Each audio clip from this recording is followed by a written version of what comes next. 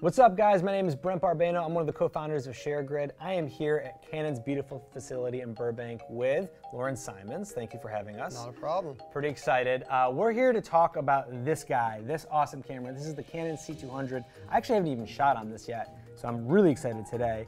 But more importantly, this is Canon's first time doing a raw light format for a camera on the C200, and we wanted to kind of show you some of the best practices on how to shoot with raw light. But what is raw light? Can you give us a little bit more information? Yeah, so there's definitely a lot of confusion about what is raw light. Is it a raw format? Is it a codec? I've seen people use that word a lot. Yeah. But yeah, it is a raw format. It is, you know, bare information off a sensor stored in a bare pattern file. It is not a processed video signal, so you have to then go into a computer and actually debayer that to create an image. Right. But you know, that's some of the more techie aspects of raw light and raw in general. And one of the things I want to talk about is that today we're going to be talking to sort of two different audiences. We're going to talk to both the professionals who are familiar with raw structures and they want to know about our cinema raw light and how the whole compiled structure works. But then I also want to really emphasize that this camera, while we talk about raw, it is not this giant hurdle that people are used to with RAW. You can shoot from, you can be used to shooting your DSLR in an MOV format and come in and use this cinema raw light format and feel pretty much at home in that workflow. So Loren, what are we going to do next? So right now we're in the prep room at Canon Burbank. So we're going to prep the camera, we're going to set up, we're going to choose our lensing and stuff, and we're going to sort of set up a lighting environment where we can see with skin tones, mid-tone, middle gray, we're going to see some highlight detail and some shadow detail, and then we're going to go into post. We're going to debayer into one of the log curves, and we're going to see how the different log curves behave differently for that image. So really what I want to sort of hit home with this is that how should you expose cinema raw light? And we're going to check that out right now. I love it. Here we go.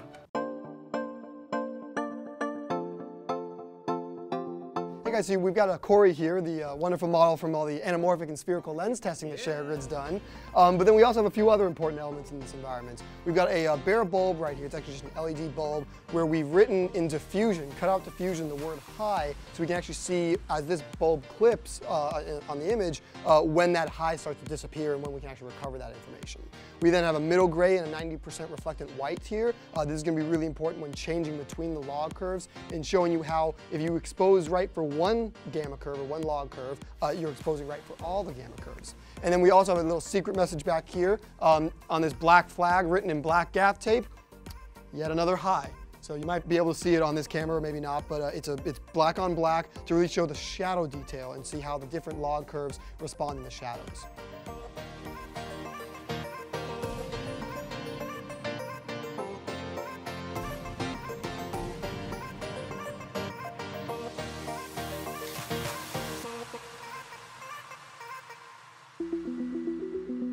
So let's get started. Cool. So we're going to jump into Cinema Raw Developer right now. I'm going to navigate. I already offload this stuff onto our SAN server here. I'm going to jump into my education footage and down to ShareGrid. I've got a couple different folders here. I'm just going to do the first one right here, C200, and then one more level down, you click the reel, and then all your clips will show up here. So what we've got here is our first clip that I believe we were ready to roll with was this right here, A01CO2. And you'll see we've got a preview here. We can play this back. The first thing you're going to notice, or the first thing you should notice here is your preview settings. So again, this is raw. So how do we want to view this raw footage when it's actually being debayered? And this is where we can change that stuff. So we can go from anything from cinema gamut, which is our widest color gamut, which is going to show us the most colors, but of course you'll see that it's now desaturated because we're looking at a really wide color gamut on a very narrow 709 screen here, which is what most consumer displays are and what your home laptops are. We could go to something like 2020, which is a little smaller than cinema gamut, but this is sort of the new 709. As 4K's rolling in, 2020 is going to be coming along the lines there too. But for now, for all our intents and purposes, we're looking at 709, so I'm just going to go to the proper color space 709. Then what we have here is gamma. Now this is really important. What you need to know is that when you're shooting in the C200 and you're shooting in cinema raw light, you'll see that there's that whole custom picture menu, and you actually can select your gamma, your color matrix. You can add noise reduction or shift your colors around. Choose your sort of add green bias or blue bias or anything like that. all that stuff doesn't matter in Cinema Raw Lite. That does not affect your raw footage. That stuff, basically think of that stuff in that menu as viewing LUTs. You can change your C200 to read Canon Log 3 or read wide DR, but as long as you're shooting in RAW, that stuff won't affect your RAW. So it's really only going to affect your onboard screen and whatever is coming out of your pipes. So if you want to set your camera to wide DR, Cinema EOS Original, and send that out, that's going to come out of your HDSDI for on-set viewing, but that's not going to affect your RAW image here. This RAW image is going to always be just untouched Bayer pattern sensor information. So here is where we decide and actually choose how we want to de-Bayer that. So we can do something like log 3 or log 2. We could go to something like a wide DR, which is sort of a more 709 style gamma curve, but with a nice slow highlight roll off. But what I really want to show you is we're actually going to pop out of this on-screen demo, and I'm going to send this image out to my SDI display. So one of the things I want to show you is, why should I go to Canon Log 2? Why should I go to Canon Log 3? When should I be making those decisions? And for the most part, in this software, I tend to send everything out Canon Log 2. And here's why. Canon Log 2 is the most aggressive curve in the whole Canon gamut. It really shows the most highlight detail, the most shadow detail. It is very aggressive. So it's the best starting point because it shows you the most information. So I'm going to show that right now here. First, let's look at Canon Log 2. We can see both in the highlights here, I've hidden the words high, like we showed in the little behind the scenes earlier. High in diffusion, basically. We taped it onto there. And you can even see a high in the shadow region on the flag itself.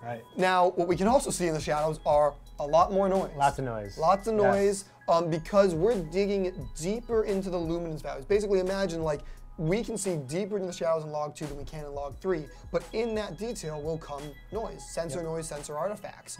So if I were to say, you know what, I'm actually going to go to Log 3, boom. It's cleaned up. We've lost most of the detail in that shadow region. The high is still there for the most part. It's very hard to see though, on both shadows and highlights. Yeah, it is stretching it a bit more. The highlights are pretty close traditionally. When you go from Log 3 to Log 2, they're pretty close. The only difference is Log 2 encodes its 6.3 stops above middle gray at roughly 92.5% IRE, or 92.5%, whereas Canon Log 3 sends it all the way to the top. So your highlight information will be very similar on both Canon Log 3 and Canon Log 2. However, in Canon Log 3, it will just appear visually brighter because it's being mapped to a higher level. Got it. But that protection is still there. But really what you're seeing is a distinct lack of shadow detail, but also a distinct lack of shadow noise. So it's dramatically cleaning up because it's saying, hey, things that are darker than this percentage of exposure, I don't care about it. For shooting on Log 2, you get all this detail, but you get all this noise. Correct. Noise scares people. Noise scares me. As a filmmaker, I see noise in the shadows, and sometimes I don't know what to do with it. What do you do? How do you handle the noise as a filmmaker? Maybe you don't have the setup, and you're back in your own home, and you're trying to color a project you just shot. How do you handle that noise? So there are a couple different options. I mean, the way I look at Log 2 is that it's designed for people with larger infrastructure. Where it's like, I'm going to be looking at a reference display, I'm going to be doing power windows, but that's not to say that only those people should use it. In my opinion, everyone should, if you're going to de-Bayer in Cinema Raw Developer, you should go to Log 2. And I'll show you why when we get into DaVinci, because if you start with Log 2, you can basically, because it's the most aggressive curve we have, you can make Log 2 look like Log 3 or look like Log 1. You can, or the original log. You can, as long as you start with Log 2, you can make it look like anything you want. And you can always throw away that information later. So I'm of the mindset, start with the most information possible. It's gonna look the scariest because it's gonna have the most noise, but once you start massaging it, or once you say, hey, you know what? I'm gonna make this whole project Log 3, you can do that in DaVinci versus having to go back to your Canon, your Cinema Raw Developer and then re-de-Bayering in Log 2 if you originally de-Bayered in Log 3.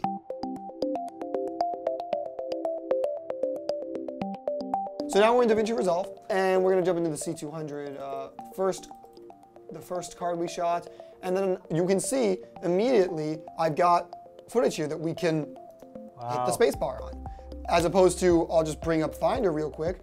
You know, you can't preview this. This is just straight CRM. So DaVinci will read your raw light straight.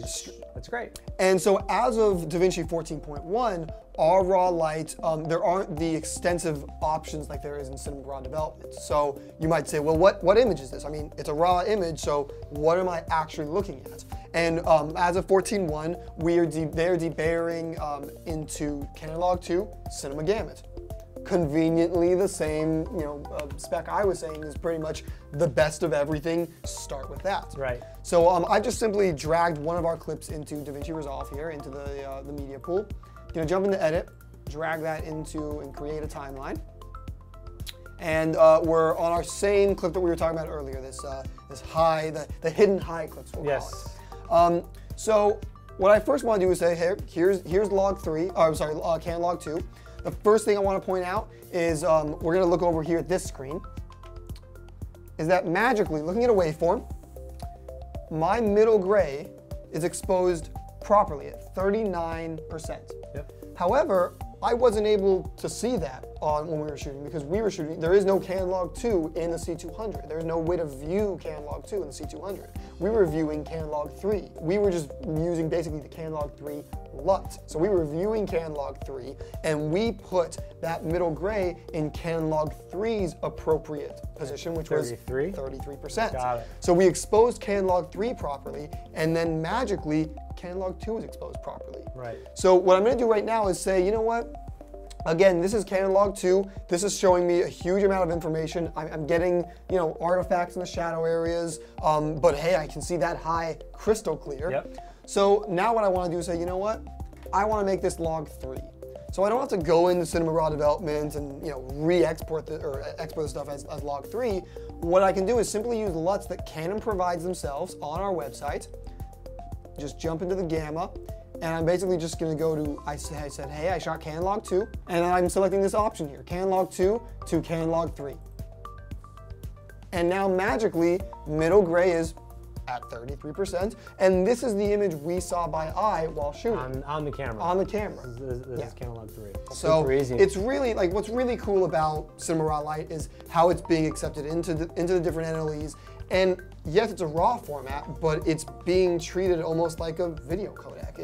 It's really, really simple, but with all the power of a RAW format. I love it. It's super cool. I'm excited. I can't wait to start shooting on it. Yeah, you'll love it. You'll love it.